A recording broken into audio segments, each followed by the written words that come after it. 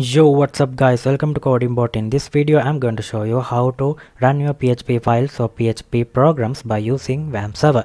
In a previous video I showed you how to run your PHP files or PHP programs by using XAMPP server, but many of viewers has requested me to do a video by how to run PHP files by using WAMP server, because WAMP server is WAMP server has more facilities and more configurations than XAMPP server.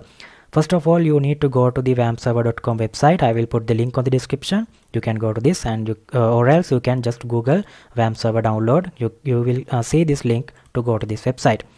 And by scrolling down, you can see there is a WAMP server 64-bit download link and WAMP server 32-bit download link is there. I have already downloaded this WAMP server 64-bit version. You can just click on this icon and you can download the WAMP server 64-bit.exe file. After installing that, you can double click on it and you can install the WAMP server to your local PC by spending less than 5 minutes. It's a easy process. I am not going to show you that one because I have already installed this WAMP server.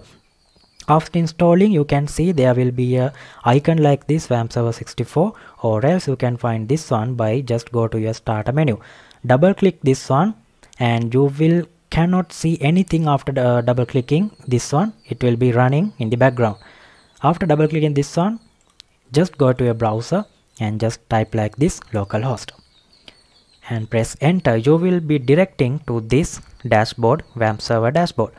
After going to this one, you can see there is PHP MyAdmin access. You can go to your PHP MyAdmin to use MySQL databases.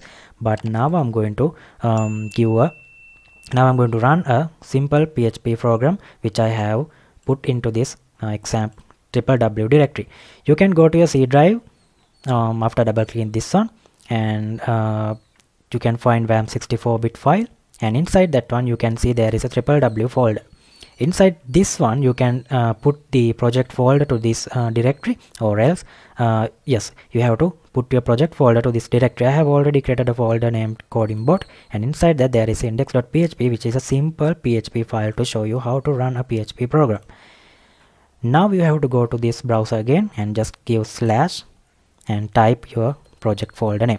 I am giving CodingBot and just press enter. You can see the output on the browser, hello CodingBot, because I have give this PHP folder a simple echo statement. I'm going to open it and show you what is my program. There is a simple echo statement, echo hello CodingBot.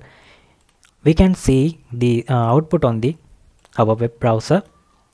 You can give the folder name like anything, CodingBot, or after the localhost / inside this one you can give your project folder name or your PHP file name.